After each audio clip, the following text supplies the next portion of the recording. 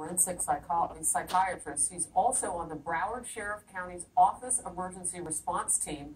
Great to have you today and appreciate your time. You have something in the state of Florida called the Baker Act. And it allows, well, you tell me what it allows, because it is different from what other states have. How does it work? The Baker Act is an involuntary commitment up to 72 hours that allows you to force someone into treatment if they are a danger to themselves, a danger to others, or are gravely disabled and unable to provide for their basic needs. Does that help in an instance where you have a teenager who's not allowed back on his high school campus with a backpack? Not necessarily. A teenager coming onto a high school campus, if he's not supposed to be there, he might be arrested for trespassing. But if he's not making a specific threat to himself or to other people, then there's very little you can do to take him involuntarily to a hospital. Dr. Bober, in which instances has the Baker Act or anything else that you might utilize in Florida made a difference? You know, it's really only a short-term solution. We can only hold people for a certain amount of time, which is up to 72 hours. It's always a struggle. It's always a balance between individual civil liberties and public safety.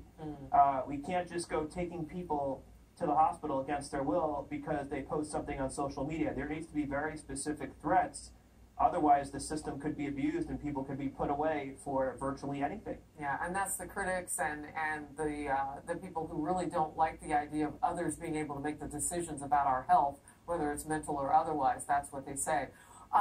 So where are we now just in terms of red flags with people, and particularly this age group, this young age group? And I don't want you to look at this particular suspect because you've never sat with him, but just overall. You know something, it's very, very difficult to predict these things. The majority of people with mental illness will never be violent. Only 4% of firearm homicides are committed by people with mental illness. The majority of gun owners are not violent. This is the perfect storm, and sometimes these factors come together to create a situation where if one person is determined to do harm to other people, then he will do it and there is nothing you can do.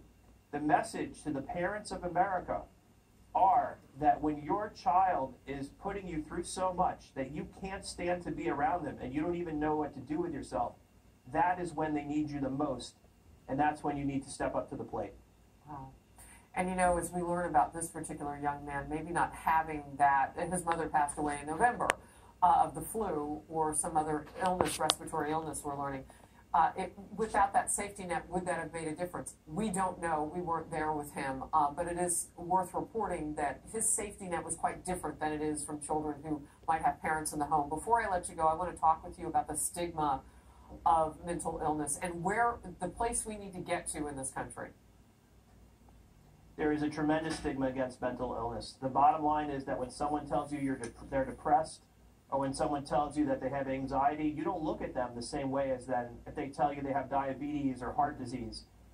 And that is really the issue. We just are very judgmental about people with mental illness, which causes them to hide in the shadows and not get the help they need. And until we're willing to look at mental illness as a legitimate disease, the same way that we do, say, heart disease, then people will be afraid to seek treatment because of that stigma.